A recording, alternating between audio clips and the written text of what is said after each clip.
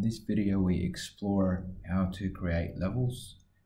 Levels are required in order to associate story heights with your building. So if we go to Revit, so in our project, we already have the grid line set up.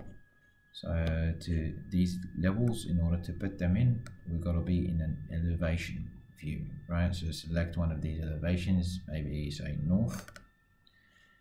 And you will notice that the architectural template automatically comes with two levels. So you've got your ground level at 0.0, right?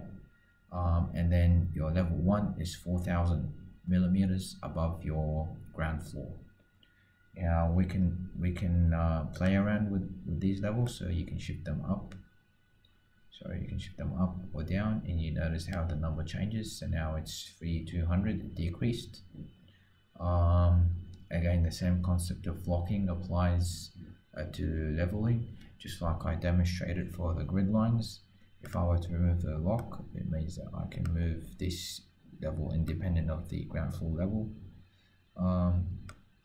Another point is that if I wanted to put in an additional level, so I can go architecture and then level, and then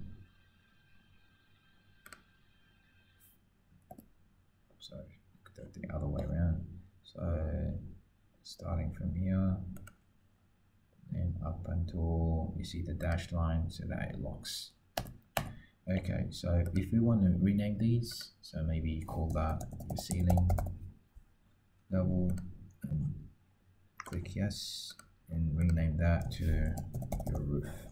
Okay, so we've got 3 levels now created, and then maybe make your ceiling at a level of 3,600, and then the roof is 3,800. So leave a 2, or maybe. So if you've got trouble viewing, the letters, just decrease the scale. So maybe 1 to 20.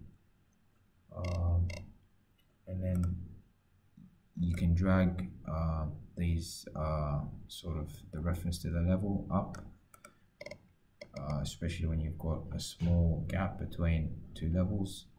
Let me increase that to let's say 4,200. So just leave that gap between your ceiling and your roof for your services. So basically, this is the concept of viewing levels. If the writing is too small, again, increase the scale. So maybe 1 to 50. That seems alright. Drag these back as well. So maybe drag these as well. Okay, and now we're done.